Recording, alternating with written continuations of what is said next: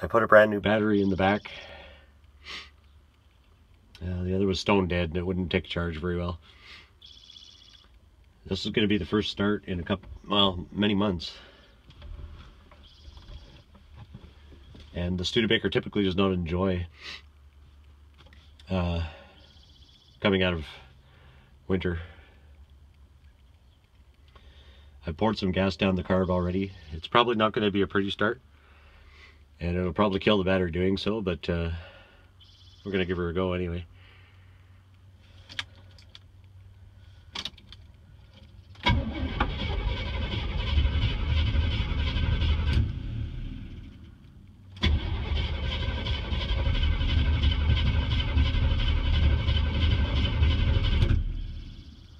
Should put an electric fuel pump in this thing, but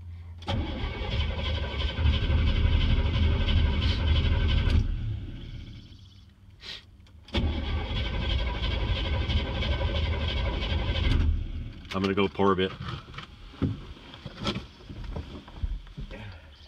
No, no need to pour it. It's squirting out of there big time.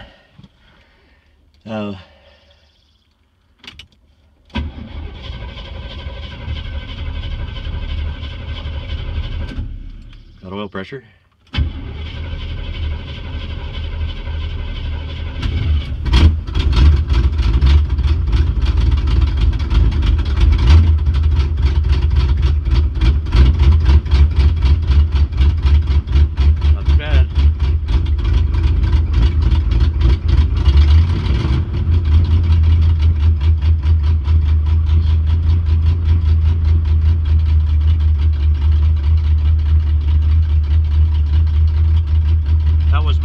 That was easier than I thought it was going to be.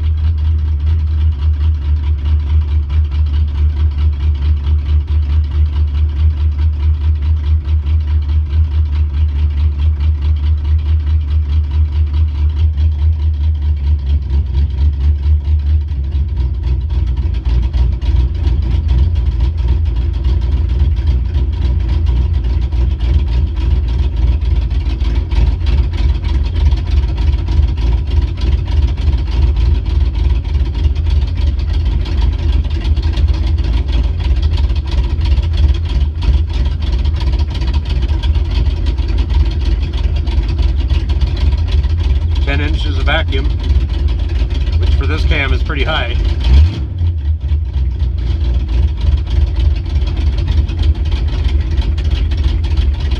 Oh, 5 inches. Yeah.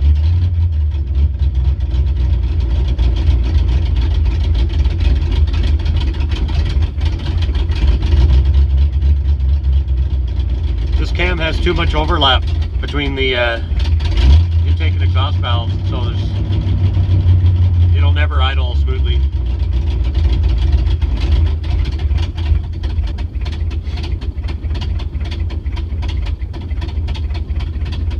If I had to guess, the gas is going to have a shit ton of water in it. I did put some stabilizer in it before shutting it down, but I don't know.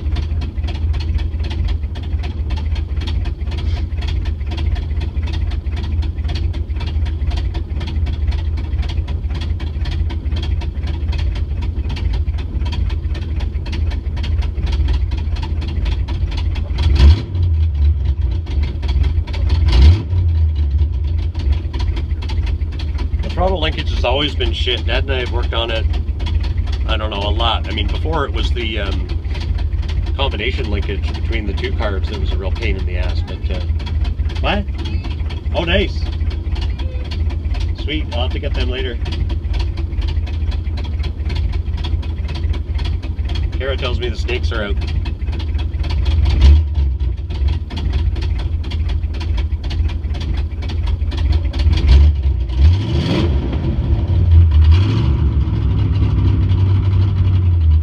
There's always been like a real shitty spot in the there's always been a shitty spot in the throttle linkage, just above idle, like just as you're kind of getting into it, and then once you get past it, it's good and smooth, but it's just a shitty setup. So I think I'm going to redo that. I'd love to redo it with a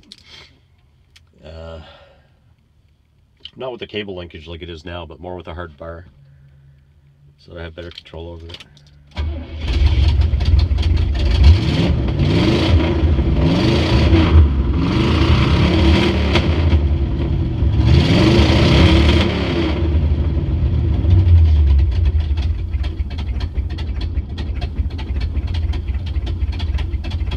Three inches of mercury. It almost goes down to 0, which I can see because if the two valves are both open, you know, it's leaking all of it out. It gets better with it in though.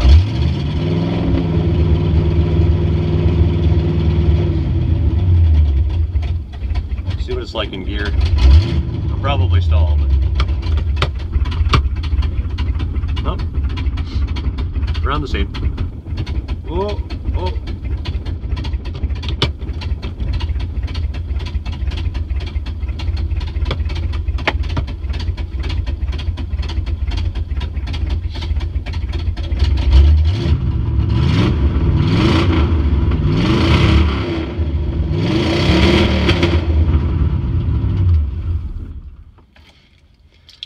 Alright, well that's enough abuse for right now, but we will be back.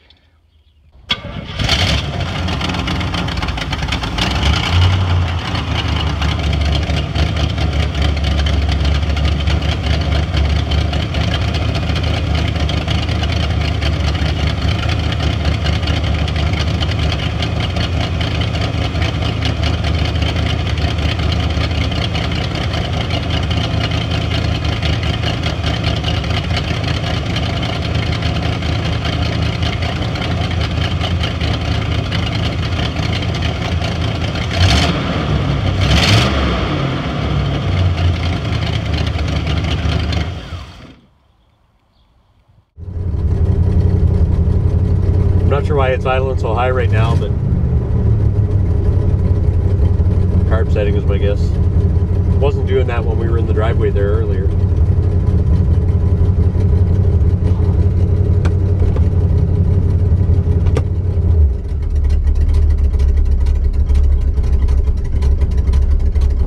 Just gonna take it out for a quick spin. Is this a good idea? I don't know.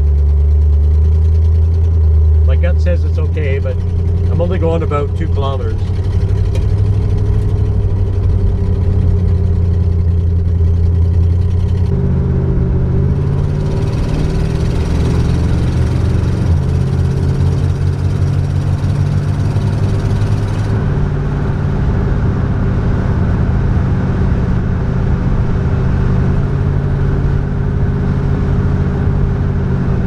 Still gets up pretty good.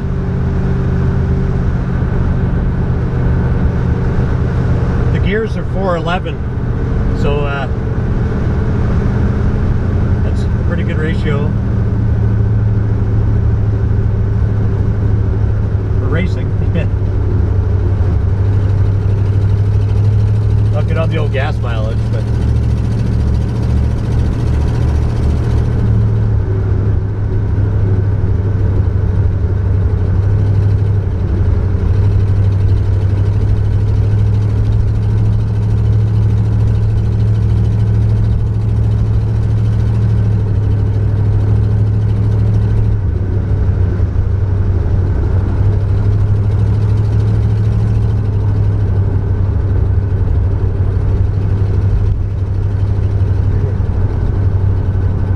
there's not much popo action there because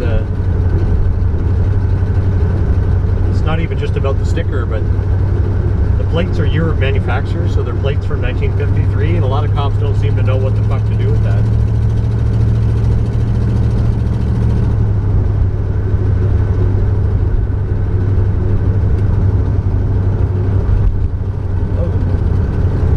It's got a lot of left brake steer.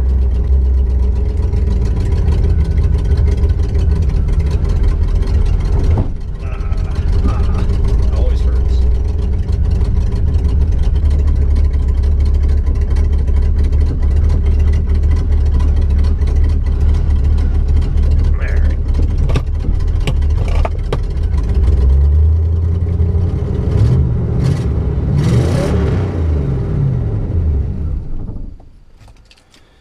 Well, we lived, so that's always a good thing. It's driving about the same as it did last time I was out in it. It's not too bad. It's a little sketchy at slow speeds because of the whole power brake situation. There's just not enough vacuum at low RPM to operate the brakes. So when you're almost at a stop, the brakes lose most of their effectiveness, or they go back to, you know, manual brakes or whatever you want to call it. I do need to put a reservoir under there, a vacuum can or whatever that will at least hold back some residual pressure or vacuum to use for a couple of stops, kind of thing. When you're moving, it's great. The brakes do hard left. I remember that at the drag strip though, like when you're I remember having to hold it back quite, you know, when you get the brakes to get off the track. So I mean that's just set up. There's something up there. I think that's been attempted to be repaired a couple times. But generally pretty good. I mean, drivable, you know. I wouldn't want to drive that across Canada or up island even. It would need to be a little smoother, but it's an experience, so that's the part of the thing.